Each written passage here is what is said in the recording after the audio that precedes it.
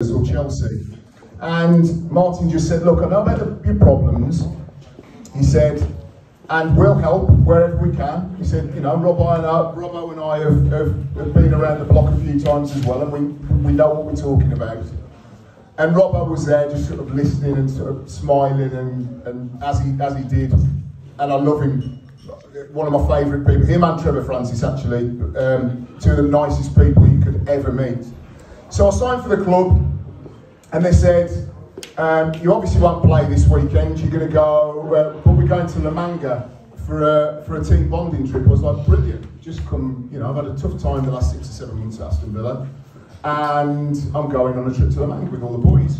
I already knew Emil Heskey quite well, so we get to a position whereby we get on a plane, we fly to Manga, with Robbo leading the party. No, Martin was back in England, he was coming out the next day. We arrive, and I'm rooming with Emil Heskey. Most of the lads want to go and play golf. I'm not a golfer at all.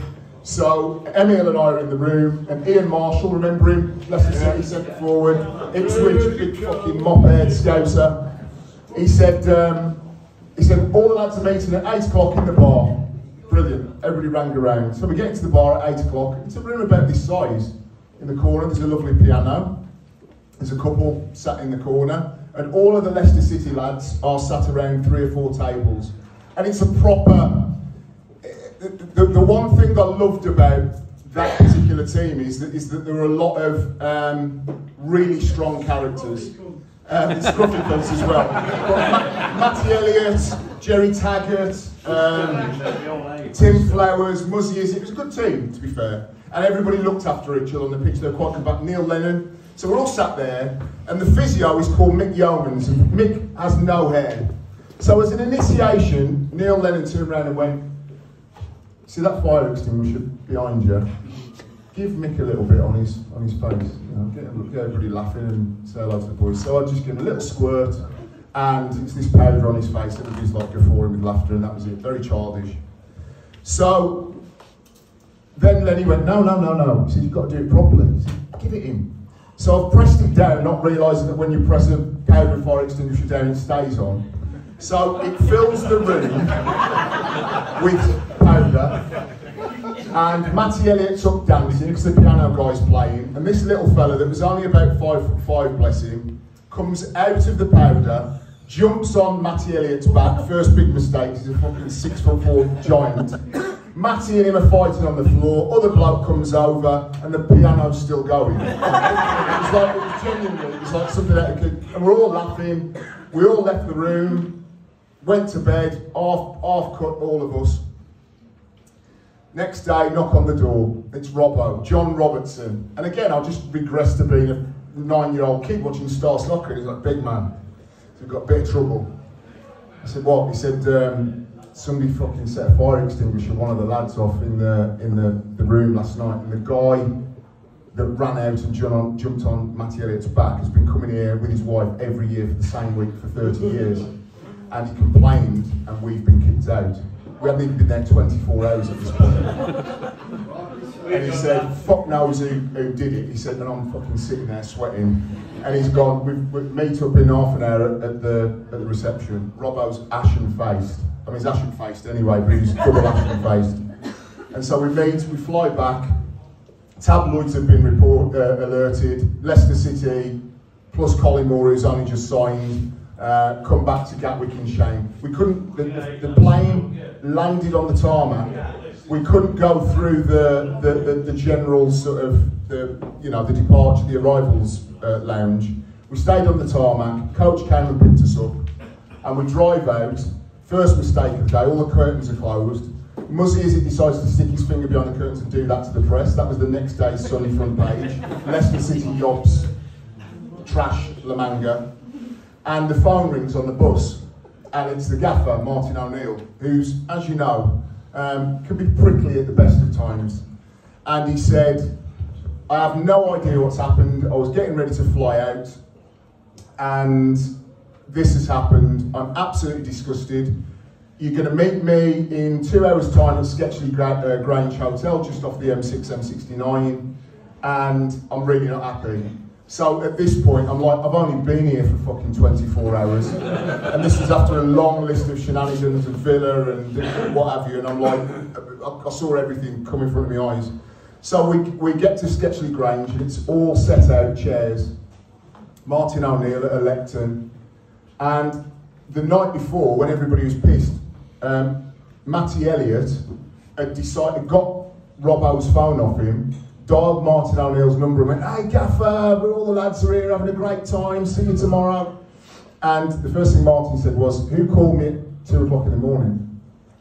And Matty went, "Me, Gaffer." He said, "You've not done enough in this game to ever fucking call me, never mind at 2 o'clock in the morning when I'm in bed with my wife." And I'm like, I've got a cornflake in my throat that's getting bigger because I know what the next question's coming.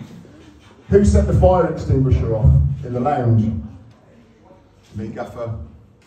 And he shook his head, he went, "I fucking knew it. I knew I shouldn't have signed you."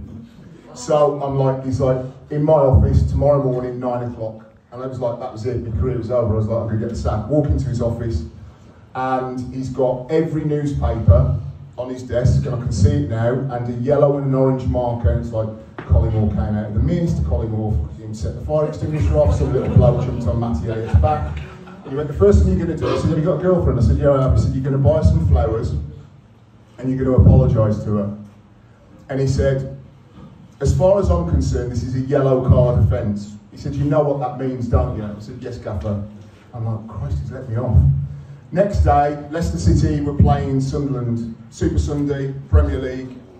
Sunderland team were riding high. Niall Phillips, Kevin, striker, Kevin.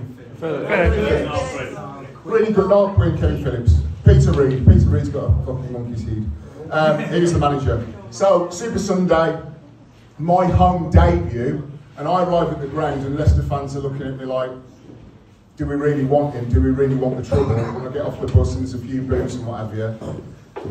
Fast forward 90 minutes, I've scored a hat-trick and people are singing my name at Filbert Street. And I know, it is disgraceful.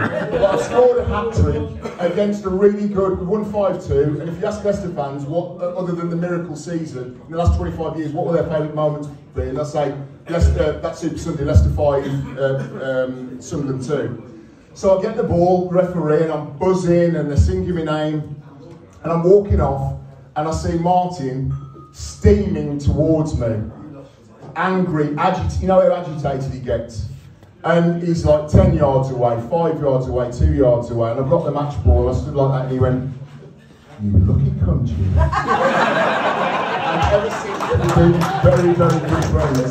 But that's how to manage somebody. He basically saw the situation, he saw that I needed to pull my finger out, he gave me the arm around me, and I have to say about John Robertson is that my greatest memories of that guy of coming out to training halfway through, putting an arm around you, telling you how good you were, and then when I was doing TalkSport for 8 years and going around doing phone-ins at grounds, I was at Villa Park, and you know where the tunnel is in Villa Park in the corner of the North Stand? And I'm welcome to call Collymore and we're live from Villa Park, and Villa have beaten whoever 2-0. And I see this plume of smoke coming out, they brought the tunnel canopy out, and I saw this plume of smoke. And we had an ad break, and I went down. It was just Robbo there having a fag, just listening. Great man. I know he's been a bit poorly recently, but yeah, that's my Leicester City Manga story that involves two absolute Forest legends. Thanks very much.